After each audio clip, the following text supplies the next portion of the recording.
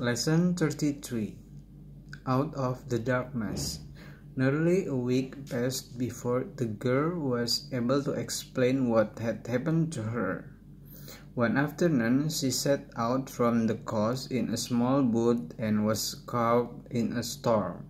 Towards evening, the boat struck a rock and the girl jumped into the sea. Then she swam to the shore after spending the whole night in the water.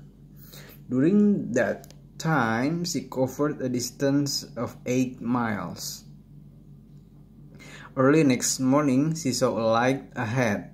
She knew she was near the shore because the light was high up on the cliffs.